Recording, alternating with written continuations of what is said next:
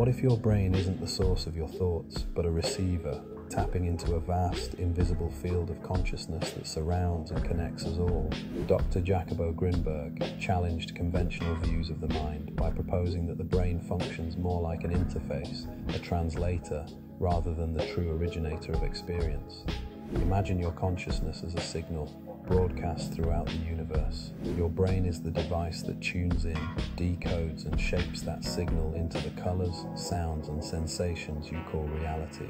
Think of a radio. The music isn't inside the radio itself, but the device brings the music to life for you to hear.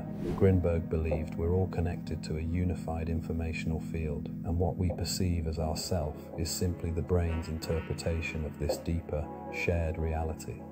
The takeaway? Try this. Spend a moment in silence, letting thoughts pass by without attachment, and ask yourself, what if awareness itself is coming from beyond the physical brain? What if you could learn to tune in more clearly to this vast field? Follow our digital science series to keep exploring the profound mysteries Dr. Grinberg left behind.